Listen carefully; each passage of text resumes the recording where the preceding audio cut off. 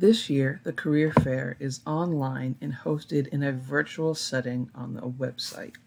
Your job is to view 3 videos from local professionals and then answer some questions about each video that you see. The first step is to open this link, and you will see all the categories we just looked at in our previous lesson. The first step is to select one category of your choice. So I'll do arts and media, for example. Then it's going to ask you to pick a company of your choice. Some categories will have more, some will have less. So I'll take Belmont University. Some will have multiple videos and some will just have one. But you now need to select one video and watch that video.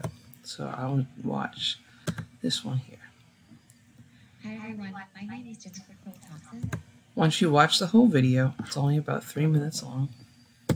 Your job then is to come back and answer these questions about that video. So you click on the link there. You type in your full name. You do the category that you just selected that from. So I remember I picked from arts and media.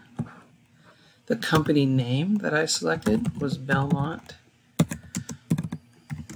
University. Now the presenter's name, that's going to be right here. So I can even just copy it right from there. And then paste the presenter's name there. And then it's asking what is the presenter's job title. And that's going to be underneath there, that she is a social worker. So I can just copy that and put it in there. And then based on what I learned from the video itself, you should type in, a description of your own words. It's about 1 or 2 sentences describing what the job is. And then something that, is an interesting fact that you learned that maybe you didn't know. And then hit submit. Now, you're going to go back and do the same thing for 2 more videos. You can go back by clicking the back buttons here, and you get back to your categories.